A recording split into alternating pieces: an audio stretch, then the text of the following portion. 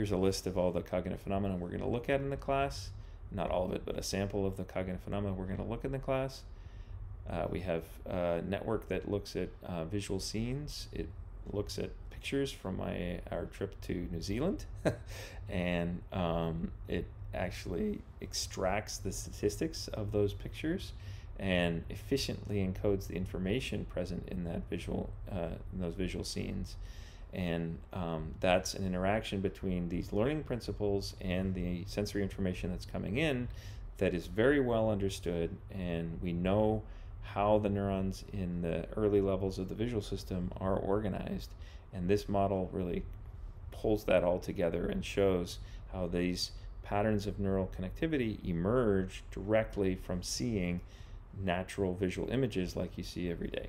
So it's really putting that whole loop together, showing how something that we really know does exist in the brain can be understood in a very clear way, in a very principled way, using these principles that we've developed in the first half of the text. Next, we'll look at spatial attention, which is capturing these bidirectional connections among neurons and showing how higher levels of the brain, lower levels of the brain, different pathways in the brain can all work together to focus our attention in one part of the visual field or another and coordinate neural processing on different aspects of the overall scene or world that we might be looking at. And we also are able to capture the effects of brain damage in these networks. So it turns out that there's a fairly common pattern of brain damage occurring through strokes in a particular part of what we call the parietal lobe, and this produces a phenomenon called hemispatial neglect. And it's unfortunate, but it's also quite remarkable that this occurs in many individuals. They just cannot process an entire half of visual space. And it's really striking how that works, yet we can understand how that works in terms of these networks of interacting neurons. And because our models are based on the biology of the brain, it gives us that ability to understand how individual neurons working together in the brain actually produce these different effects. And so we can understand effects of brain damage, we can understand effects of drugs. It really gives us an extra dimension that we can use to apply what we've learned about these models to understand things that are happening to real people in the world. We'll also look at episodic memory, the very small, kind of remarkable area of your brain right there in the temporal lobe. In the medial or middle part of your temporal lobe is called the hippocampus. You've probably heard of it. There's a famous patient named Henry Molaison who recently passed away, but he was one of the first people who was extensively studied who was missing this hippocampal region, and through surgery performed to relieve his epilepsy. And it's just striking. I mean, he was unable to form new memories of his daily experiences. And from that, we learned that this little tiny part of the brain, which of course they had no idea was going to produce this massive effect, we now know is really playing a huge outsized role in storing and encoding these memories. Why this little tiny part of the brain? Why is that so important? Actually, our computational models help us understand this.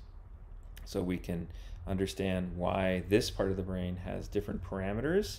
So we talked about there's these general principles that apply across the brain, and then each little area has its own specific set of parameters. And it turns out the hippocampus has a specific set of parameters that help it learn very quickly and very efficiently these kind of snapshots of daily experience. And so it essentially, over evolution, has become specialized to have those set of parameters that enable it to learn quickly without suffering from a lot of interference that would otherwise occur. So we have a very complete and very well-tested understanding of the role of the hippocampus in episodic memory, and we have a nice computer model that you can use to explore and, again, damage and simulate somebody like HM, or somebody like perhaps, your friends if they drink too much, and you can see how alcohol or benzodiazepines or other kinds of substances impair the function of this memory system. So there's lots of applications of these models. We will also look at working memory, which is another kind of memory supported by the active firing of neurons, more concentrated in the prefrontal cortex, and there are special properties of those networks in the prefrontal cortex that allow those neurons in those areas to maintain neural firing and maintain a focus on a particular set of information that you're trying to process. For example, I'm right now trying to focus on what I'm trying to say for this lecture. You may be focused on what I'm saying or something else, but you're perhaps not trying to be distracted by other things going on around you, especially in these times. And that ability to focus and concentrate really comes from this working memory, this ability to have neurons that kind of latch on to information and maintain it in this active firing state in prefrontal cortex. So that's another specialization for a different part of the brain. We'll look at language, two different phenomena in language, for example. One about how we learn to pronounce English words. Many of you may be non-native English speakers and have wrestled with this beast of English, like why is everything pronounced so differently, and why aren't there any rules? And that has given a lot of interesting evidence and behavioral data that helps us understand how these networks that do enable us to pronounce words, how those are shaped through experience, and how our brain is able to balance between weird exceptions that we have, like the word yacht, which my dad insists on pronouncing as yachet versus very regular words like can or something like that everybody pronounces the same way. So there's a lot of rich, interesting data that comes from language that we can use to understand how networks of the brain work together. Another fundamental mystery, again, in the line of emergent phenomenon, is where does knowledge come from? How do we ever learn something new? And here we can really understand this core idea about that, knowledge is not kind of some little specific location in your brain where some little box with a label on it that says, oh, here's where the meaning of this word is stored. In fact, knowledge emerges out of networks of interconnected neurons. And we have ways of understanding exactly how that works using the computer models. And that gives us a very much richer and fuller understanding of where knowledge comes from. It emerges out of the neurons. And again, this sounds somewhat mystical, but it really is something that we can understand in a very detailed way through the computational models.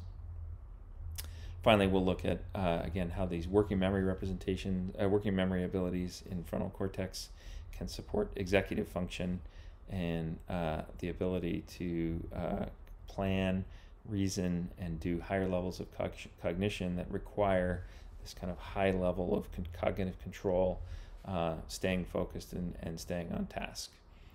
Okay, so that's the whole range of phenomena we'll be looking at. Looking forward to following up in the next lecture with more information about the individual neurons.